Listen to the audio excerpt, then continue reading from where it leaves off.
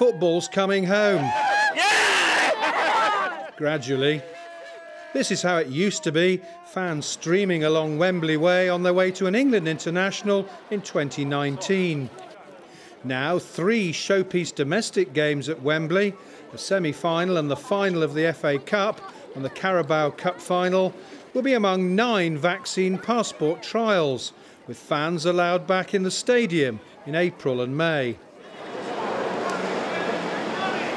The government says it's developing a system for COVID status certification. The idea is to manage risks where large numbers of people are in close proximity. Not in pubs or restaurants at this stage, but at sports events and festivals, or in theatres and nightclubs.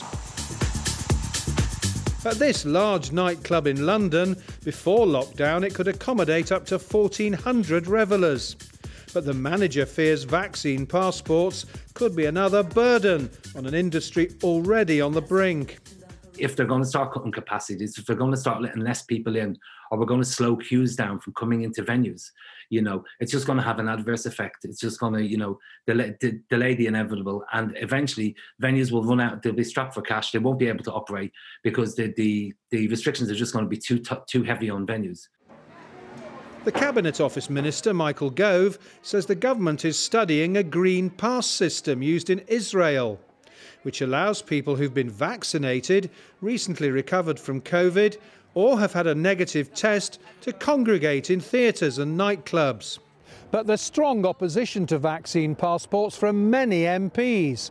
This weekend, a cross-party group of 72 MPs signed a pledge opposing the scheme, claiming it's divisive and discriminatory.